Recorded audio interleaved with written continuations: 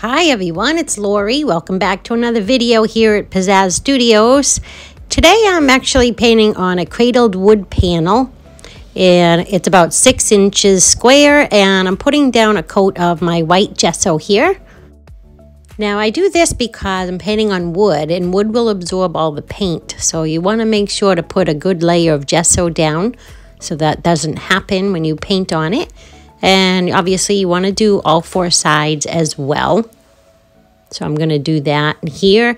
And then I'm going to use my hair dryer here just to give it a little bit of heat to speed up this drying process a little bit for us here. So I'm trying to get the length of the video down in respect to the viewers, so you don't need to watch me blow dry this entire thing or drop it on the table as I'm trying to dry it. Bloopers happen. I figure I leave them in. You might as well see the real me, right? I think you might appreciate that sometimes. Hey, none of us are perfect, you know, so what can I say? All right, it looks like this is all dried, and we're ready to move on to the painting process here. So the first color I'm using is Golden's Fluid Acrylics, and it's quinacridone magenta, which I absolutely love. And it looks lighter, so I had mixed this probably with either white or gesso, most likely gesso in this case.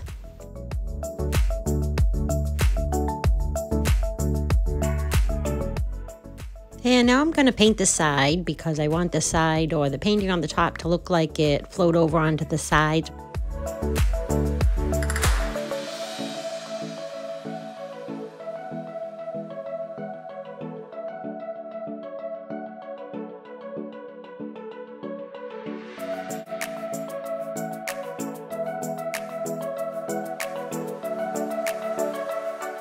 Oh, sorry about that part. It looks like I was holding it a bit out of camera range, but I'm just painting the side there as well on this side of the panel. And now it appears that I've grabbed my white oil pastel here, and I guess I'm whitening up around the edges of the magenta there. So, I wanted my goal for this piece was to be super bright, super colorful, and fun. And that was my whole plan here. And with Easter coming, and I wanted it to be representative of spring and Easter and great weather and sunshine. And I hope you enjoy the video. Please do subscribe if you enjoy it, and if you find it helpful and inspiring, I'd appreciate that. And also please hit the like button as well. That will help me out on YouTube, and it does help other people who are interested in similar things find the video, because YouTube works on algorithms, and every time you like or comment, subscribe or share, it lets YouTube know that you enjoyed it, and other people will be shown the video as well. Thank you very much for your help with that. And now I'm dabbing my paint with a rag because I'm trying to remove a little bit of paint so that I can show a little bit of the white gesso through underneath it. And now it appears I'm doing some green splatter here.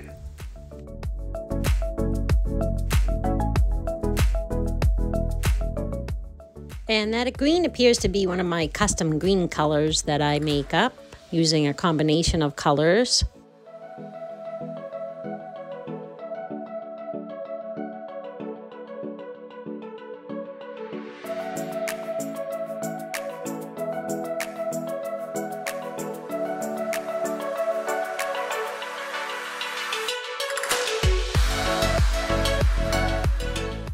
So that green most likely has some neon green in it because I'm trying to get this piece very bright and colorful. And looks like I'm done painting the side there. And now I'm going to dab some areas here with the green. And I wasn't really loving the way the green looks on top of that magenta. It kind of got lost there. And I'm not loving that, so I think I paint over that eventually here. Ooh, now I'm loving this color. This is a very bright, beautiful pink. That is a sure sign of spring, if I've ever seen one. I absolutely love this color. I think this is another custom color. Most likely has some neon pink mixed in as well.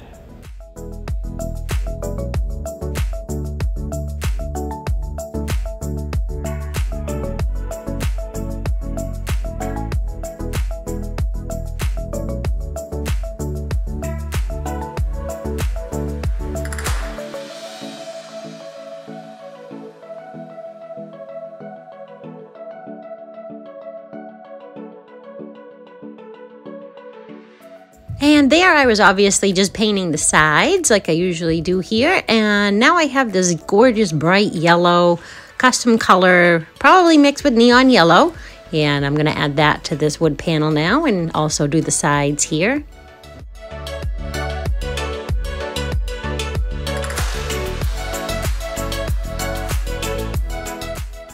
And so my idea behind this is just to do a bright, colorful, abstract piece. Obviously, I didn't have a huge plan in mind. That is generally the way I paint and the way I create. Very intuitively, I just sort of grab what I want to play with and I start painting. And a lot of times that is how I work, and I prefer it that way because there's no pressure. I don't try to control what I'm trying to do. It just comes naturally. And if there's any questions you have, please leave a comment down below. I'd be more than happy to help you out. And I'd love to hear what your thoughts are on the videos. If there's anything you'd like to see in my videos, please leave a comment regarding that as well. That would help me out to help you and help you watch some videos that you might be interested more in learning. I'd be happy to help you with that. So now I have some more oil pastels here in my hand, and I think I'm looking at this color here, trying to decide if I like it or not, and I'm reaching over to them to get another color. I think that was a dark purple, and this is a lighter purple, possibly pink, and I'm putting them down here together because I like the look of them together, so I guess that's what I decided to do here.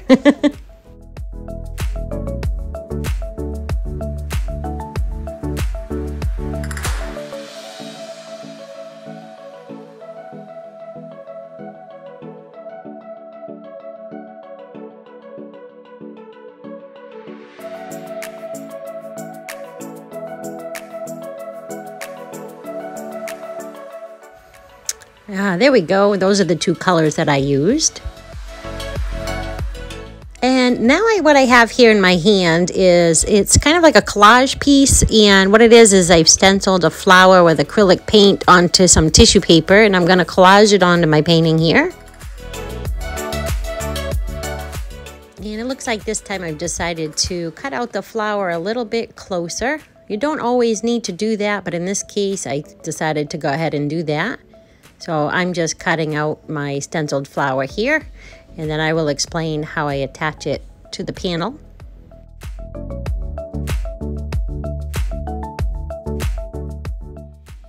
And now it looks like I'm trying to figure out the best place I want to put it, where I think it looks best by just, placing it in different areas.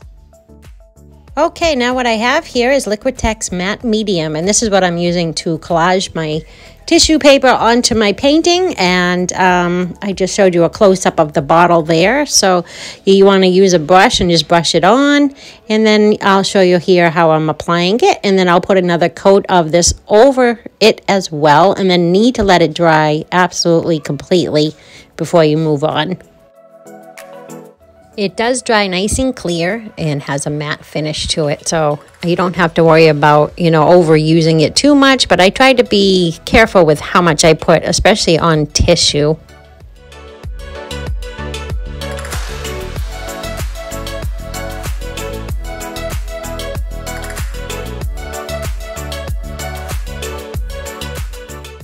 I thought I'd give you a nice close-up here and give you a closer view of what's going on here. So I really love this shade of green and the way it's poking through under the flower, and it looks so pretty, and how the flower looks organic, and it's got little bits missing in areas and things like that. I just love that look to it. And I'm just brightening up this spot down here, probably adding a little more yellow to it and a little bit more up here, just around the petals and things like that, to really make this flower pop.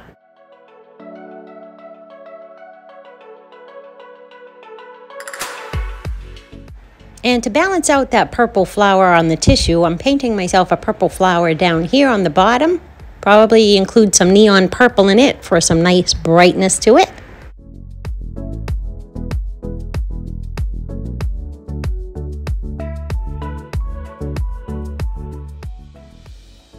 Okay, and now I'm adding some more purple in some other areas, just to add a little bit more purple to balance it out in whole here. So I guess I'm adding that to the magenta, and I'm now adding it over on some of the bright pink.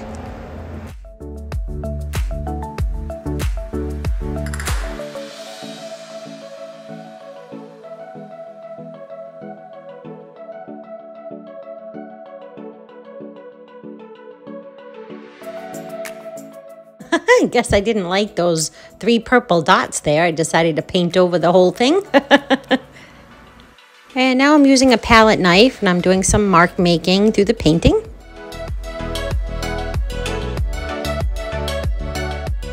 And apparently I just cannot get this painting bright enough to my liking, so I'm adding some more neon pink here to make this really come to life and pop. I really love this pink. I think it's absolutely gorgeous.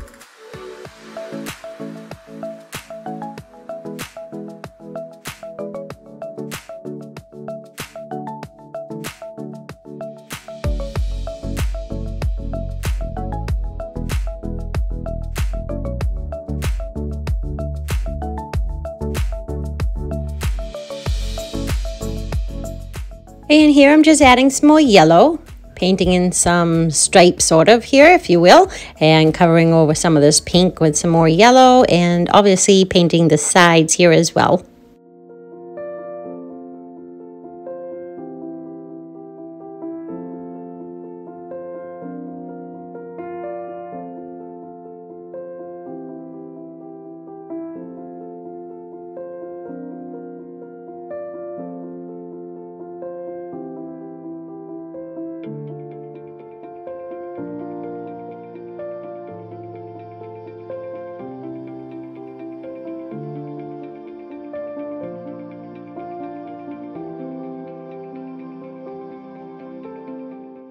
And I decided I liked the marks that were coming out in this yellow because the pink was coming up through underneath, so I decided to just use my fingernail to make some more.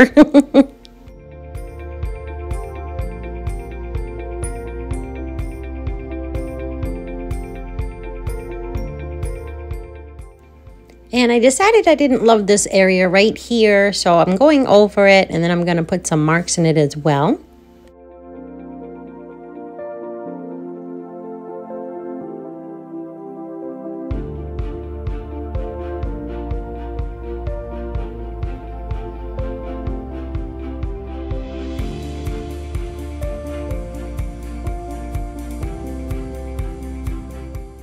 And now I'm just making this a little bit more brighter, adding that hot pink color here because I love it so much. And then I'm just got my oil pastel here in my hand. I'm going to continue following the lines down the sides of the panel here just to finish it off.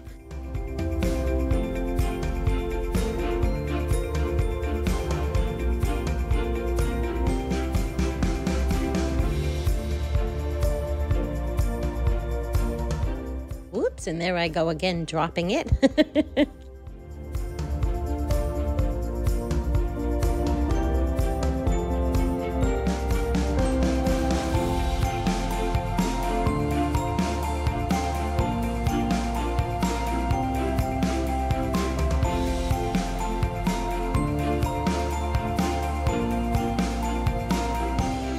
And at this point, I'm going to add a little bit of some white highlights here. And I have a white Posca pen. There I go, dropping things again. Boy, forgive my dirty hands. They are completely covered in paint and oil pastels and everything else. So bear with me here. My apologies. But it's a white Posca pen, which is basically an acrylic paint pen. And I'm outlining the cap of one of my water bottles. So what I'm doing is just obviously painting it. And then I'm going to go ahead and tap it on here and make some circles.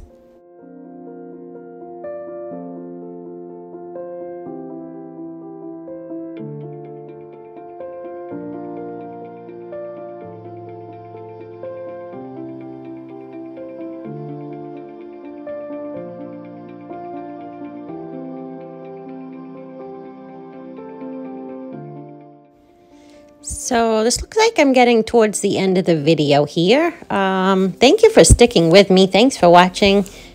I appreciate it very much. And now I have a white China marker. Looks like I'm just adding some mark making here and highlights to the piece here and there. So I'm thinking this is probably towards the end of it, but we shall see. I will include a nice shot of the dried piece too as well at the end of the video, so please stay tuned for that. And subscribe and hit that like button. Thanks again.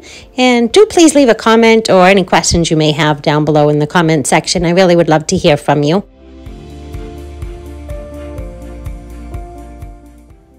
Oh, right, I actually forgot about this part. So now what I'm doing is I'm going to make a larger circle here just for a little accent on my piece. And this is the white Posca pen again, and I'm just using a larger circle here that I'm going to go ahead and paint and put on there. And from what I can tell, this is the top of a small jar candle that I'm using that I just had, you know, around the studio.